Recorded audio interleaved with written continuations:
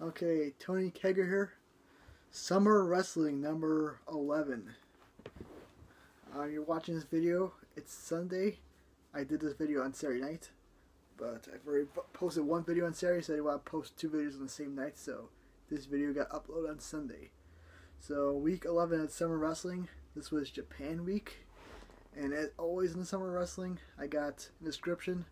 I have the matches I watched this week, matches, my top 5 matches of the week, top 5 matches of the summer. I got all the rules about the Summer Wrestling, like what it is and how I'm doing this series.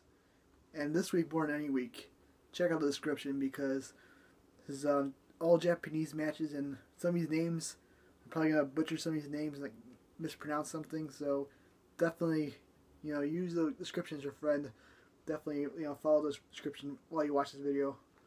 Make sure you understand what names here, because I might not say these correctly. But yeah, I have some DVDs of Japanese matches, so I wanted to do a Japan week. And this week's gonna be all New Japan Pro Wrestling. I did it because I actually have like the top 20 New Japan Pro Wrestling matches of the 90s DVD, and I've already watched some of them, but I haven't watched all of them, so I just figured it's a good way to watch most of the matches. So I think I've seen like maybe 4 of them, and now I've seen 11 after this week. So there's still like 9 more matches I haven't seen yet. But here we go. Let's go. Okay, first match I watched for this week was The Great Sasuke versus Wild Pegasus. Wild Pegasus was Chris Benoit. This was from April 16, 1994, the J Cup Finals.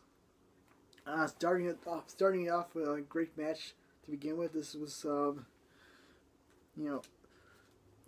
my DVD I have it, the 5-disc set. It's 20 matches in order from 20th to 1st. So this match was ranked number 1st, so I decided to watch the best match for the first match in this week. And I was, first time I saw it, I was disappointed. I thought this match was overrated, didn't get it. But, so I originally gave it 4 stars, but I was so shocked that I was, so disappointed that this match was bad, that I said I have to watch this match again sometime, because this match, first of all, I think I was too tired, so that's probably why I didn't like it. So I actually had to watch it again, but I decided to watch the other 6 matches first, and then, watch the match again. So I watched the match again today, and I liked it a little better the second time. It's actually not a bad match.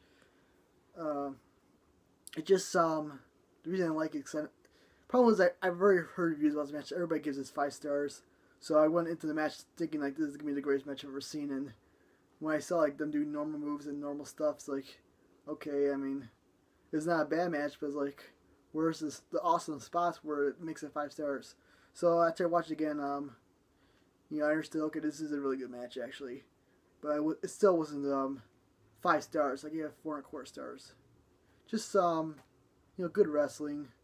Some nice technical wrestling, good spots, but overall it was great. It was a good match, very good, but it was not a 5-star match to me. So 4.25 stars, and that's a little bit generous, I think.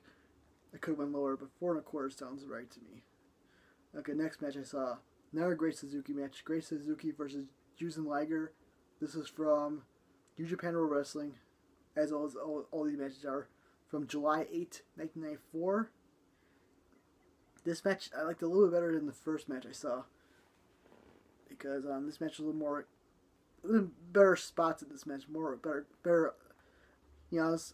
I like spot fest, and these ones had a little better spots. I like some of the near falls in this match, so I gave it the same rating as the other match. I gave it 4 and 1/4 stars, but I liked this match a little bit better because I thought the spots were better, and I liked the near falls in this match.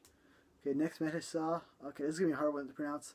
Let me try this. Shinya Hashimoto versus Genichiro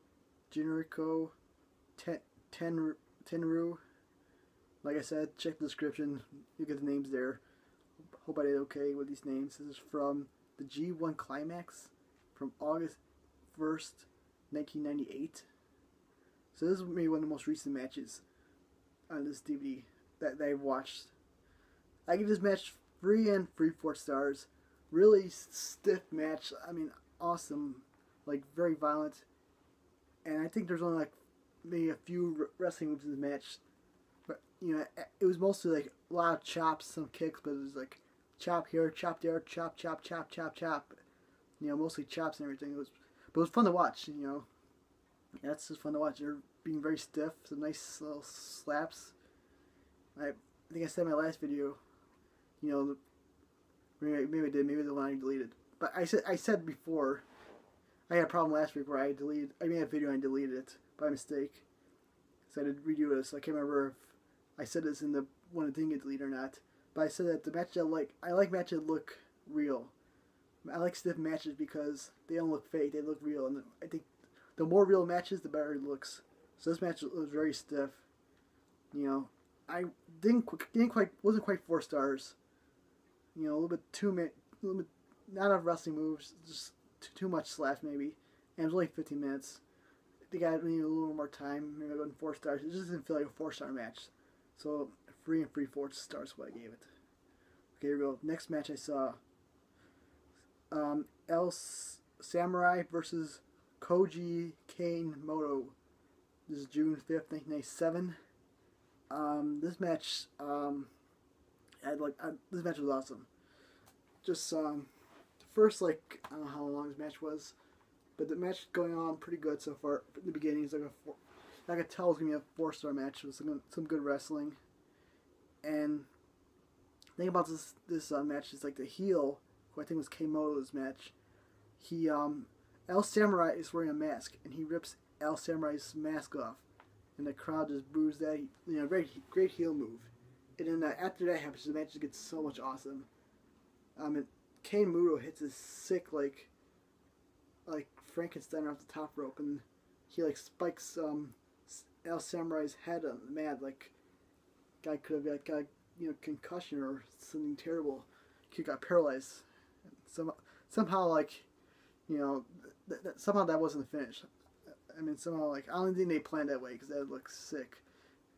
Because if that was supposed to happen like that, that would have been the finish. Because like there should have been no way he should have kicked out of that. But some match continued, and just some really good good near falls. Some of these spots were great, and really like this El Samurai did win. You know, the babyface won. He got revenge for having his mask ripped off. I mean, the crowd was into it. It was a really fun match. Really, the last 5 minutes of this match is great, awesome stuff. So I give it 4.5 stars. That was a really good story about you know, with the heel and baby face. And that was like, it's hard to understand these matches, the stories, because of, you know, it's Japanese commentary. I don't know these wrestlers. Except most of you guys I've never heard of them, so I don't know who's the face, who's the heel, and you can't understand the commentary. But this match, the way it told the story, you know, it doesn't matter like what language you speak. You see a guy rip someone's mask off, you know right there it's like a heel move. But so that was an awesome match. I liked it. Real good wrestling. I like this story about the mask being ripped off. Okay, next match. Finally, some Americans in this. I think they're from America. Some Americans in this on this DVD. Got the Steiner brothers versus Hiroshi Haas and Kensuke Sasaki. March 21st, 1991. This was 1991 Wrestling Observer Match of the Year. And the reason why they probably got Match of the Year is because they did some cool stuff. I never didn't see much wrestling in 1991 because I was like 3 years old. But apparently in this match, the movies they're doing were like really like, you know, innovative for 1991. But I'm watching the match 2014, so the matches I'm seeing here, they're awesome, but it's like nothing new. So, but I thought it was like a really good match. I gave it 4 stars, but you know, originally this got like, some people give it 5 stars. I don't know if it was that good. Maybe back in 1991, this is the first time I saw it. If I saw it in 1991, I would think like, oh my, this is so awesome. But in 2014, not so much. You know, the moves are good, but there's still spots are gotten so much better since 1991. But I thought it was a really good match. Yeah, I think much to say. It was great. It wasn't awesome. So 4 stars I feel is a good rating for this. So 2 matches to go. I'm already close to 10 minutes. So let's see if I can hurry this up. Jushin Liger versus Shinjiro Otani from February 9, 1997. Okay, so I gave this match 3 3/4 stars. Okay, so let me say this. The 25-minute match, the last 10 minutes are really good. You know, the last 10 minutes are great. Definitely 4-star stuff in the last 10 minutes. So why is this a 4-star match? Because the first 15 minutes are just so boring. Just too much technical wrestling, too many rest holds. And a lot of these Japan matches were like that. They kind of got boring. They're not boring, but the last 5 minutes of all these matches were like really good. But this match was like the first 15 minutes just boring. Like, you know, really. I actually read about this match before I watched it. It's about the same thing. How like it starts off boring. That doesn't say it starts off boring, but it starts off like as a technical match, and then it changes later. The last 10 minutes are supposed to be really good. So that's what happened. Yeah, the first 15 minutes just very technical, kind of boring. I had a hard time focusing. But then after that, it gets more exciting. I forget what they did. I forgot the spots they did in this match, but yeah, spots get better. It's a lot more entertaining. But I couldn't give it 4 stars because even though the stuff they did in the last 10 minutes were great, awesome stuff, I just couldn't give it 4 stars because the first 15 minutes were so bad. Not bad, but just boring that I had to dock in a quarter star just because of that. So 3 3/4 stars. I couldn't give it 4 stars. Last match, Ultimo Dragon versus Shinjiro Otani. So it's 2 Shinjiro Otani matches in a row. Is it I can't pronounce it. Like I said, all names are in the description, so if I'm messing up these names, check the description. Okay, so SO, this is going to be your name, versus Ultimo Dragon. This is from August 4th, 1996. This match, let me tell you about this match first. So, I don't know how long this match was, maybe like 20 minutes. So the first 15 minutes of the match is like good stuff. Nothing like spectacular, but it's good, it's good wrestling. I was thinking like leaning towards giving it 4 stars. I thought that was a fair rating. So then get to the last 5 minutes, and they really started picking up with the near falls and some of the good spots. Like, okay, so maybe 4 stars is a little bit too low. Probably end up going 4 1/4 stars for this match. But then the near falls get like ridiculous, and like this SO guy, his facial expressions are awesome, and like how he's like really like trying to win and trying so hard to win this match, and how he's getting so upset because Ultimo Dragon keeps kicking out, and some really like good near falls. Like I'm thinking like, oh, this is the finish here. Like no, he kicks out. Like okay, here's another finish. Okay, that's the finish. No, he kicks out, and I'm like really like I'm on the edge of my seat almost literally. I'm like just glued to this match, and that's when I realized like okay, I'm loving this match right now, and 4 1/4 stars is not a fair rating, so I went 4.5. Just because. Yeah, 4.5. Just because even though the last 5 minutes are like so much better than the first 20 or first 15, but those last 5 minutes were so awesome that I was just like, glued to the TV. I was really enjoying the match, and that's why match like that. That's when you gotta give it 4.5 stars. When I'm giving it 4.5 stars because I feel I have to. I'll give it 4.5 stars. I give it 4.5 stars because I want to, because I thought that match was so like entertaining, and like I had to see what happened. I just wanted the match to keep going, and really if it kept going, I probably could have gone up to 5 stars because it was going in that direction. The only thing that stopped being a 5-star match was that it ended. But so okay, that was 4.5 stars. Yeah, I should probably give it that high rating, but it deserves it for those last 5 minutes. So here we go, top 5 matches of the week. Let's go number 5 first. So the Steiner Brothers versus Hiroshi Haas and Kensuke Saki. So that's number 5. Number 4, Great Saki versus Wild Pegasus, aka Chris Benoit. Number 3, Great Sasuke versus Jushin Liger.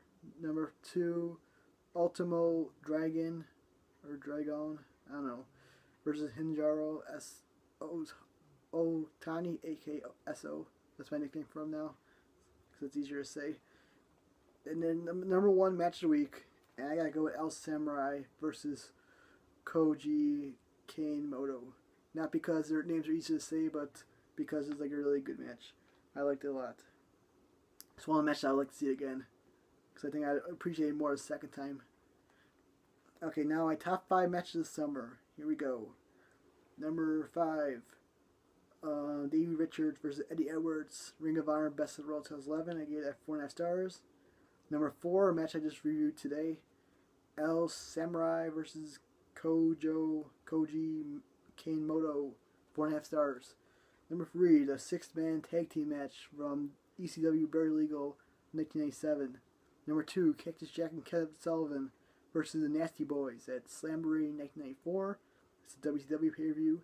And my number 1 match this summer, again, CM Punk versus Samoa Joe, the 5-star classic match. 5 stars in my opinion, in the opinion of many people. A lot of people think it's 5 stars. So do I. It's from Ring of Honor, the second match from their trilogy of matches. This is my top 5 matches this summer. Let me say something real quick about Japan Week. A lot of these matches are going to be hard to find because they're not on the WWE Network or anything, or they're not really WWE matches. So, but luckily I checked, some of these will be on YouTube. If they're on YouTube, you do a Google search, you might be able to find them. And for the top match of the week, I will include the YouTube link for that match in the description. So, if you want to see one match from this week, check out El Samurai versus Koji Kanemoto. That link for that YouTube video will be in the description. It got the full match, and it's a good match. So take a look at it. It's only like 20 minutes long or something, but yeah, I think it's a good match. See if you agree. And thanks for watching.